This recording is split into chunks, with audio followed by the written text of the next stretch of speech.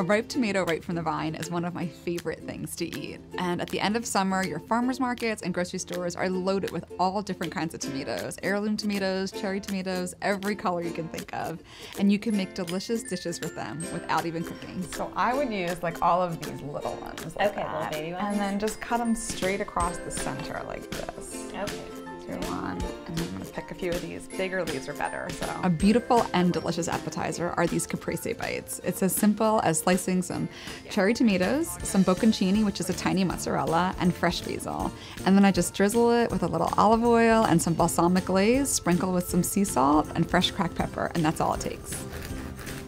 And this is gonna be for our trapanese sauce so that you can just dip right into it. When you have a ton of tomatoes, especially cherry tomatoes, I love to make this trapanese sauce. You don't have to cook it at all. You just put your cherry tomatoes, a little garlic, some fresh basil, some almonds, olive oil, and a little Parmesan cheese into your blender. You pulse it all up till it's nice and smooth, and it's great for dipping crusty French bread.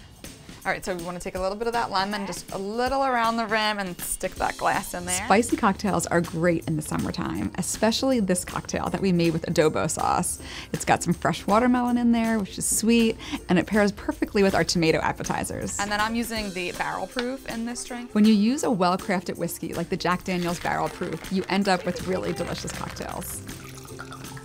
There we go, cheers. On a hot summer's day, there's no You're reason to welcome. spend time in the kitchen cooking when you can entertain easily with ingredients like these.